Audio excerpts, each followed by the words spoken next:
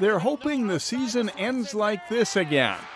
But right now, players and coaches for three-time defending state volleyball champ Wayzata are just happy to be back in the gym together for a new season, fitness testing and all. It's really awesome to be back with all the girls. I mean, I miss seeing them over the summer. It's really cool. I love Wayzata culture, so I'm just excited to be around all these people. As they enter the season, the Trojans do look very much like a top-level team again in 2023.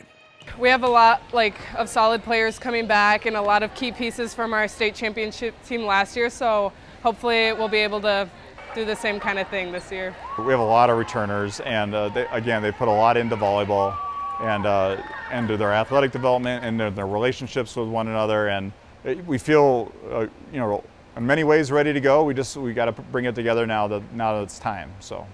With standouts like senior setter Stella Swenson, perhaps the state's best player, her twin sister and fellow Gophers recruit Olivia, another top national recruit in Avery, Jesewitz, and juniors Katie Kelsenberg and Riley Kurth in the middle, it's easy to see why Wayzata should be a top contender to get to state.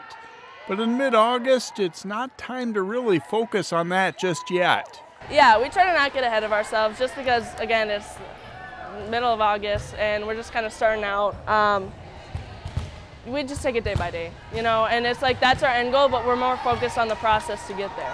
It's always in the back of your mind, but I think it's just really important to stay present, and when the time comes, so.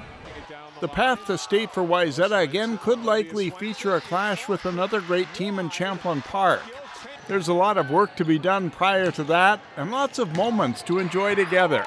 Jay Wilcox, CCX Sports.